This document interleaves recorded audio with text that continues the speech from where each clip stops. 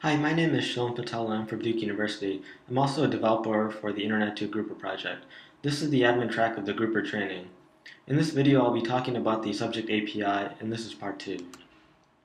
So here are the topics that I'll be covering in this part. In part 1, I gave an introduction to the subject API, and I talked about the various source adapters. Now in this part, I'll first do a demo of the JNDI source adapter.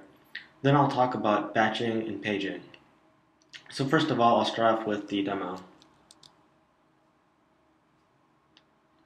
So here I have a fresh copy of Grouper 2.1 installed with the default sources.xml file. I'm going to configure this so that it uses my LDAP server for the subject source.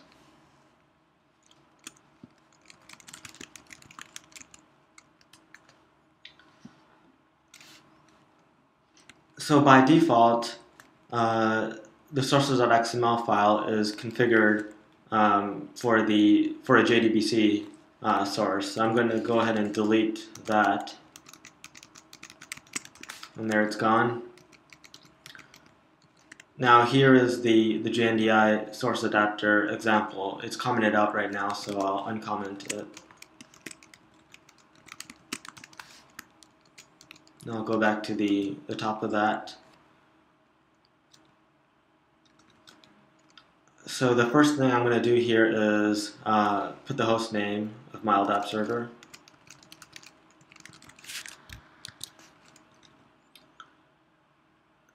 Then I'm going to set the DN of the user account that's used to bind to the LDAP.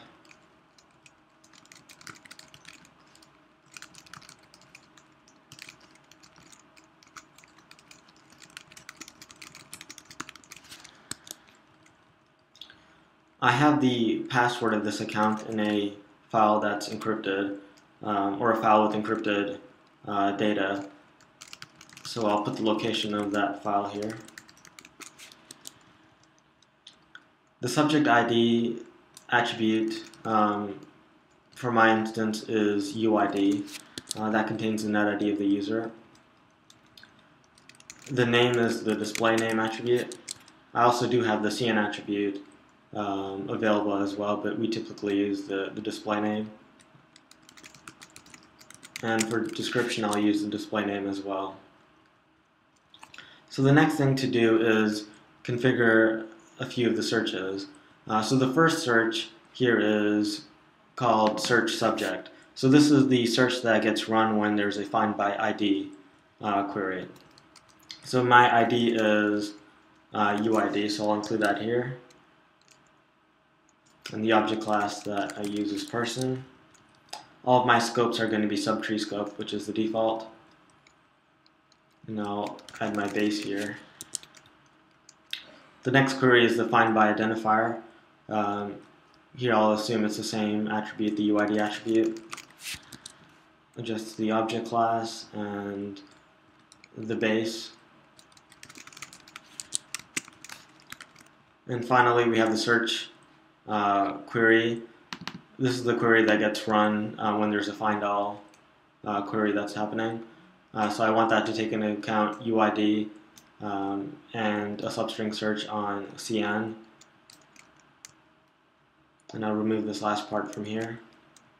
And again, the object class is person.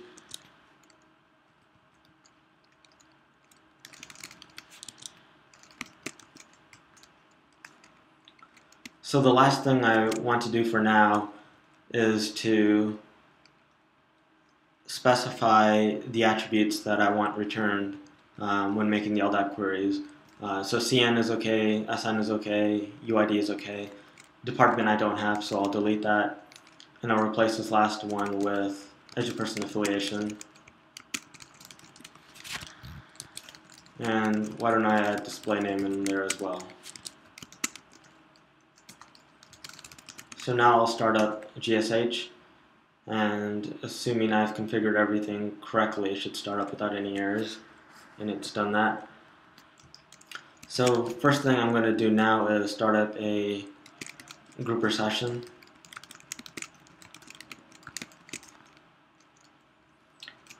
Now let's do a subject query. So this query is by ID or identifier.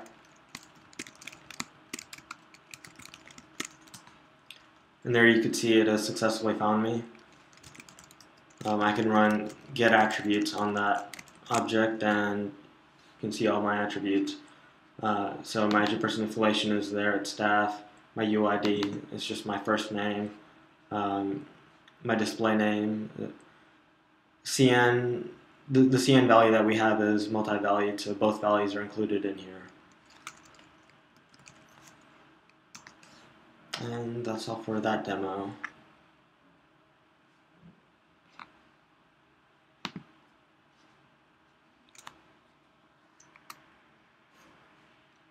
Let's see, so the next topic is batching. Batching allows you to query multiple subjects in your source at one time. So for example, say if you're getting all the members of a group in the grouper UI, and that group contains 2,000 members. Without batching, that would mean 2,000 separate queries to your source to resolve each of the subjects one at a time. With batching, you can get multiple subjects in each individual query, therefore reducing the total number of queries that are made to your source. Batching is used in find by ID and find by identifier queries. Some tests have shown that when batching 2,000 subjects with a batch size of 180, subjects can be resolved about 30 times faster than without batching. The JNDI source adapter doesn't support batching in version 2.1, but both JDBC source adapters do. The alternate JDBC source adapter supports batching without any special configuration. The maximum number of bind variables used is 180. So for instance, if you have two subject identifier columns and you perform a search by identifier, the batch size would be 90. The other JDBC source adapter supports batching with configuration. And I'll show you how the configuration for this looks like.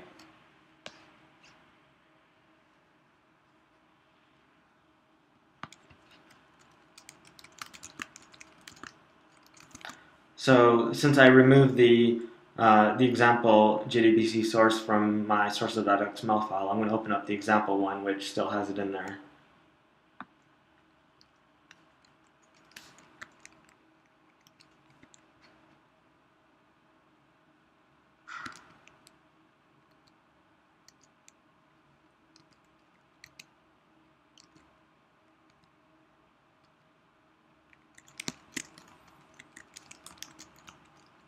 Alright, so here it is. So to configure batching for the JDBC source adapter, there are a few things that you have to do. The first thing you have to do is specify this parameter, the use in clause for ID and identifier, and set that to true. The next thing you have to do is specify the identifier attributes parameter, and the value here is going to be a comma separated list of values for all the identifiers that you have.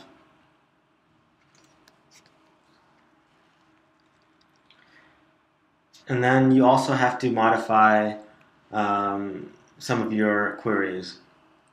So the search subject query, which is used for the find by ID, first of all has to be modified. So before this part right here, the s.subject_id equals question mark would have been part of the where clause. With batching, that gets removed and added to a separate parameter where the name is in clause here. And instead the where clause gets this value right here, which is in clause and brackets. Basically, for instance, when a query happens where there are, say, 100 subjects, and assuming the batch size is larger than that, then what that would end up doing is putting 100 of these statements, the s.subject_id equals question mark, into the where clause, but separated by or statements.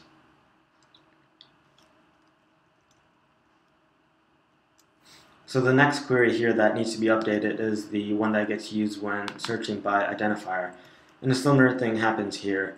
The a.value equals question mark used to be part of the where clause, but that got removed and replaced with the in clause and brackets. And this new parameter with name in clause is added.